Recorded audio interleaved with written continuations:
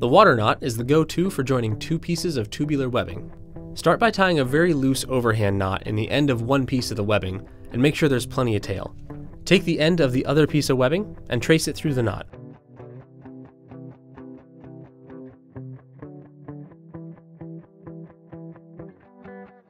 The key is to keep both strands completely parallel throughout the knot. Once you've fed the webbing all the way through, make sure each side has at least 3 inches of tail, and dress the knot by pulling all the strands tight individually. The water knot can work itself loose over time, so make sure to check and retighten it often. To learn more, check out these videos, or click here to find an REI class near you.